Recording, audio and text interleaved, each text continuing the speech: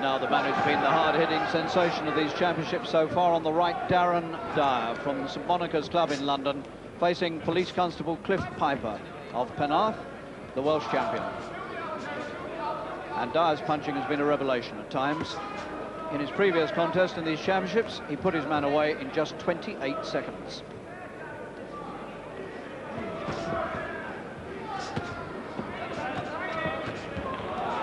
Now, what can the PC do about this?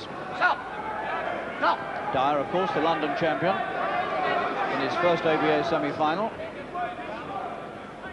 And Cliff Piper from Penarth, Welsh champion for the first time.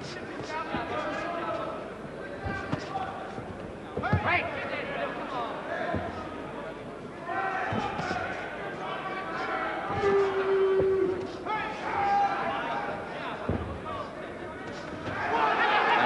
Clearly thinks only about one thing, and that is to get rid of his man as fast as possible.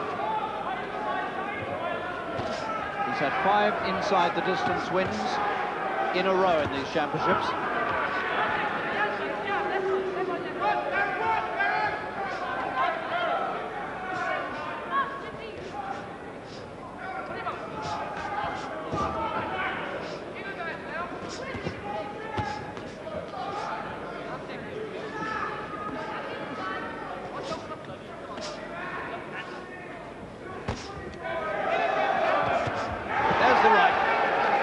Top it came, and the big police constable wobbled. 4, 5, 6, 7. There's going to be another first round win for Dyer. Piper looks alert, but his legs definitely went.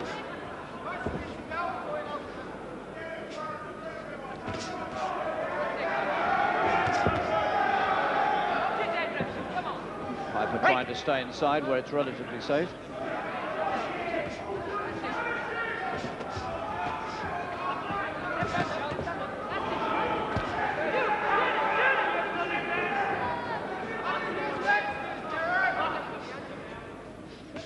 Quite a bit of reach advantage over Dyer, but I don't think he has his punching power. And he's hurt again, and he's taking him. He's almost gone over, but he's managed to stay upright for the second count. There's 20 seconds of this opening round remaining. Is he going to make it?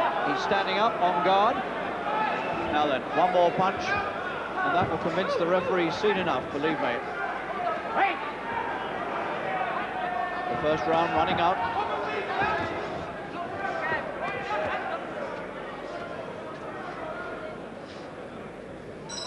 And there's the bell, and Piper survives the opening round. 19-year-old Darren Dyer of St Monica's, proving himself to be one of the hard-punching discoveries in the amateur boxing world. A former British schoolboy champion from Camden in London.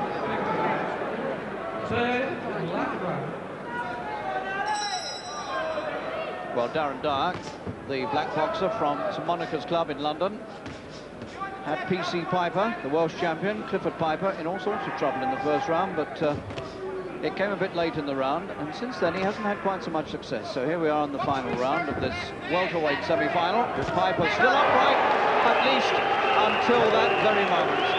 Right hand, and over goes the policeman, and this might be the end. Is he going to beat the count? Yes, he's beaten the count, but is he going to be allowed to go on? No, he isn't. It's all over, and so Dyer, having struggled a bit to put his man away in the second round, suddenly comes out and dramatically finishes it in the third, and so that is his 6th successive inside-the-distance win in these championships, following on to his 28-second win in the England finals at Gloucester. On the way to this welterweight final tonight, he meets a finalist from last year, Shropshire's Mark Elliott.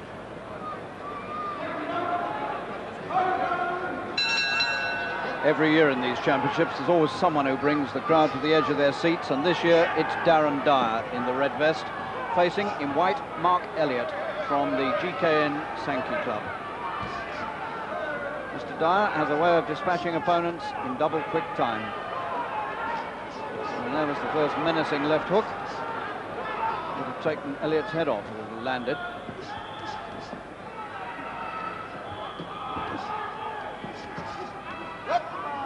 Well, Elliott is experienced, back at Wembley for the second year running.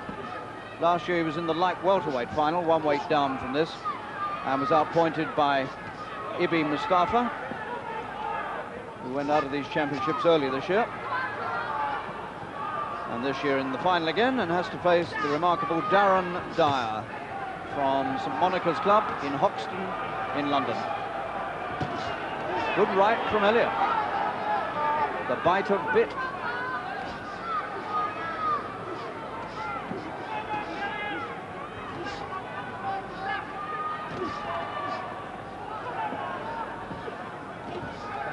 Dyer wearing tassels on the hem of his trunks.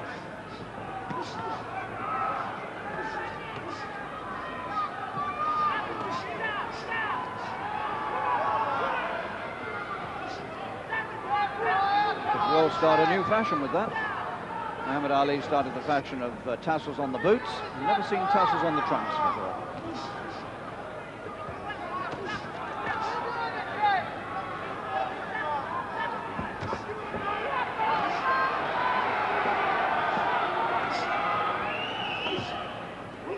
Will Elliott be able to stand up to the dynamite that Dyer throws?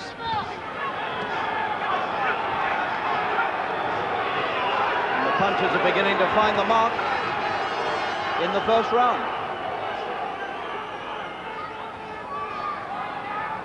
Elliott, the son of a boxer and brother of a professional.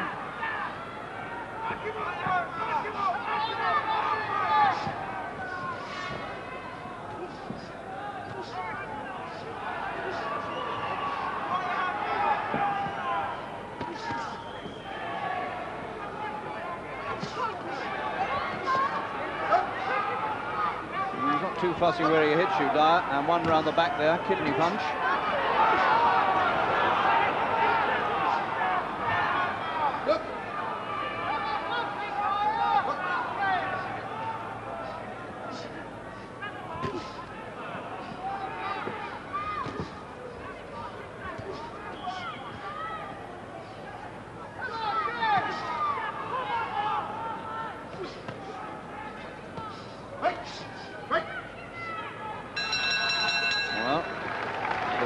Explosion hasn't landed, and Dyer shakes his head in disappointment as he returns to the corner. Darren Dyer, only 19 years old. What a prospect. So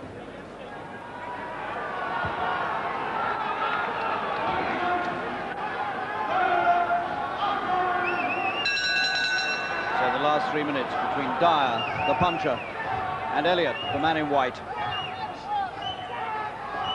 And in the second round, Elliott began to give Dyer a taste of his own medicine. He caught him several times with good right hands. And still Dyer comes forward, hooking, looking for the chance to put this man down, and he hasn't done it yet.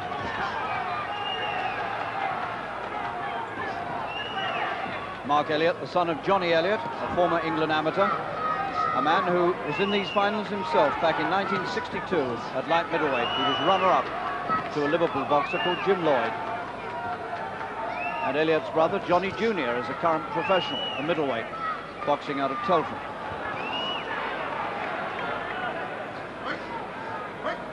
Well, Dyer won his last 6 contests inside the distance to get here. Looks as though he may have to go all the way this time.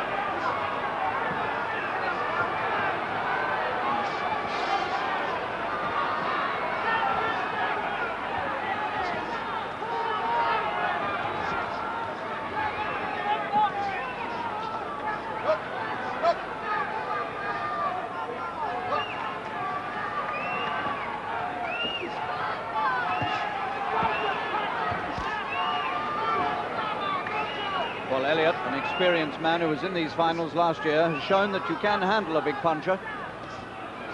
And Dyer, although he's got the big bombs, doesn't have too much boxing craft. And when the punches don't work, he's not too clear what he should do.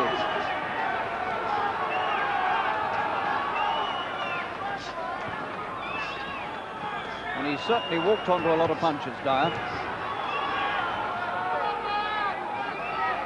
So there may not be all that much in this.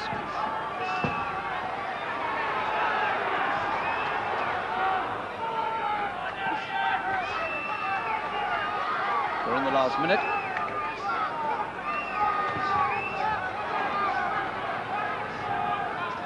There hasn't been a moment when Dyer hasn't tried to come forward.